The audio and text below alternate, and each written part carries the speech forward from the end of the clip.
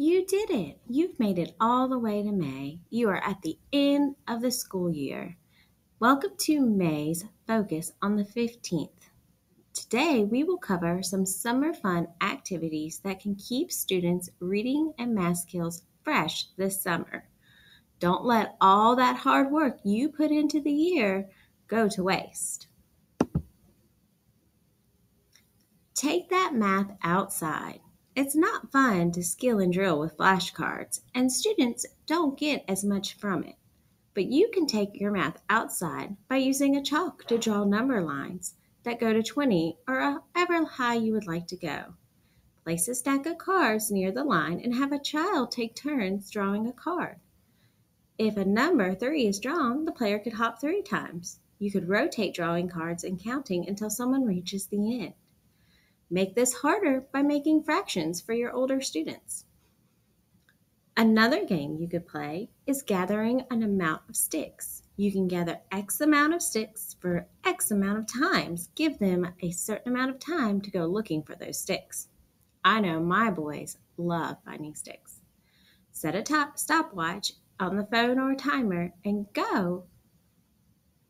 Once the timer is finished, the players will come back together and they can lay their sticks from shortest to longest. Talk about how much longer one is, or even measure with a ruler or a yardstick. Compare the lengths. Other ways to take math outside might include writing math facts with chalk on the ground and smashing them with water balloons, like we're going to see with reading in the next slide. Chalk is a great way to learn. Students love writing with chalk, and you can write sight words with chalk outside. Call out a word, have them write it, or give them a list like you see in the picture. Once they've written the words, say a word and see if they can find it. Read it to you, even put it in a sentence, and then smash that word with a water gun or a water balloon. Spray it until it's gone. Or you could set a reading challenge for your student.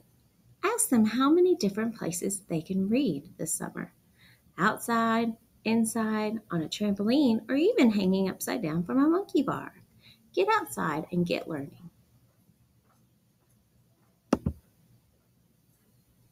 Those are just a few ways that you can learn to read and work hard to keep those skills fresh this summer.